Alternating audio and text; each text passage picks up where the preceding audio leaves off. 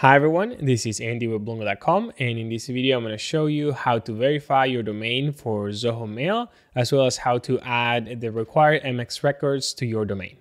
Alright, let's get started. This is Zoho 1, so the first thing we have to do is add the Zoho Mail app. But if you're not using Zoho 1, you're going to skip this step. So let's add the Zoho Mail app real quickly. On the left bar, click on More Apps, then go to Unassigned Apps, and Zoho Mail should be there. Now let's click on Add. In this new window, type the domain that you're going to be using and then click on Add. The domain has been added, so now we can set up Zoho Mail. This is the wizard that will help us to verify the domain, as well as to add the MX records required. There are two ways to do it. You can log in into your domain settings, or you can do it manually. In this video, I'm going to show you how to do it manually. So let's click here where it says Configure Manually. The first record we're going to add to our DNS is going to allow us to verify the domain. There are a few ways to do it, but in this case, we're going to use the recommended one. So let's copy the value with this button, and now let's switch to our domain settings. I use GoDaddy, but if you use something different, what you should try to do is find the DNS settings of your domain. In my case, I'm using this domain, so I'm going to click here where it says Manage DNS. Now we need to add the record, so let's click on Add. The record type is TXT.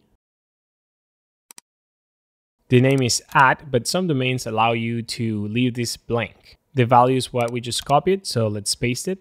And we're going to leave the TTL as default. Now let's click on Add a Record. And the record has been added. We can go back to Zoho Mail and click on Validate Record. And the domain has been verified. The next step is to create a super admin email address. You can choose any name, but in my case, I'm going to type Andy. Now click on Create. And we can see in this window that the email address has been added. If you need to add more emails or even import users, you can do it from this window using these buttons. All right, let's click on Proceed to set up groups. For this example, we're not going to set up any groups, but you can do it on this window. Now let's move to DNS mapping. This is where we're going to configure our MX records. Again, we have two options to do it, but we're going to choose Configure Manually. And these are all the records we need to add to our DNS. We're going to start with the MX records, but we also have to add an SPF record and a DKIM record. So let's copy the first MX record and also keep in mind the priority, which is 10. Back to our DNS, where we're going to click on Add. And now the record type is going to be MX. The name is @, the priority is 10, and the value is what we just copied. Okay, let's add the record. If we scroll down, we can see that the record is there. And now let's go back to our Zoho Mail setup page, and what we need to do is add the next two records. As before, copy the value and remember the priority. I'm going to add these two records quickly.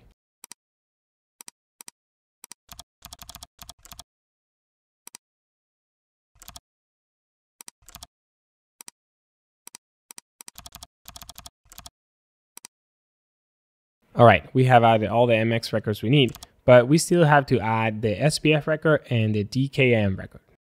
So let's copy this value.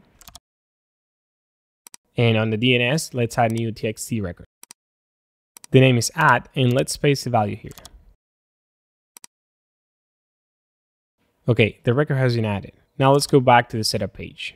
For the DKIM record, we have to copy two different sections. First, we're going to copy the name or host. And on the DNS, let's add a new TXT record. The name is going to be what we just copied. And back on the setup, we can copy the value and paste it right here. Now let's add it. And we have all the records we needed. So let's go back to the setup and click on Verify All Records. If you don't get any errors, it means that the records have been verified. But you can go back to the DNS mapping step to double check.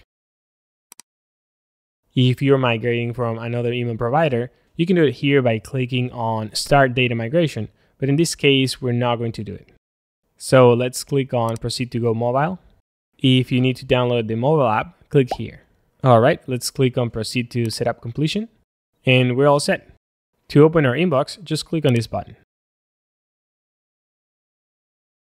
And here we are. This is an intro that you can review if you're new to Zoho Mail, but I'm going to skip it. And right here, we can see our first email. So let's open it.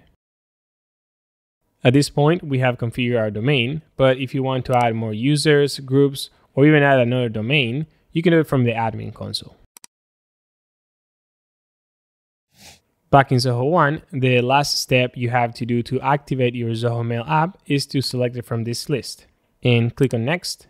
And when you're prompted with this message, you can click on Add. This is linking the Zoho Mail app that we just set up with your Zoho 1 account. And now we have completed the setup. This message is asking me if I want to change my time zone, but I'm going to click on No. All right, I hope you guys enjoyed the video. And if you did, please click the like button. If you're a Zoho admin and would like to learn more about how to integrate the different Zoho apps, we made a Zoho 1 course that covers how to configure and integrate the top 10 most useful apps. Check out the link in the description for more information. Thanks for watching.